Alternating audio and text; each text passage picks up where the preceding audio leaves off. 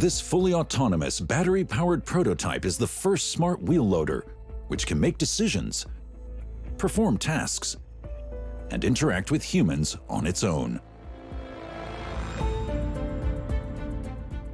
It all started with a Lego model, which served as a template. Then it was a case of upscaling. The LX03 is not yet commercially available, but it serves as a basis for the development of a fleet of smart vehicles. The LX03 is a 5-ton heavy wheel loader. It can be programmed to react to different scenarios and will replace humans in overly dangerous situations. Its batteries allow it to function for up to 8 hours, depending on utilization.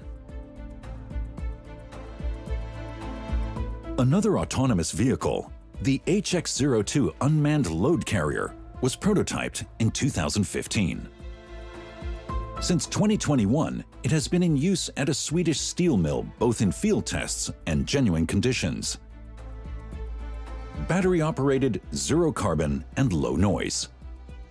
It's only a matter of time before these haulers go into production.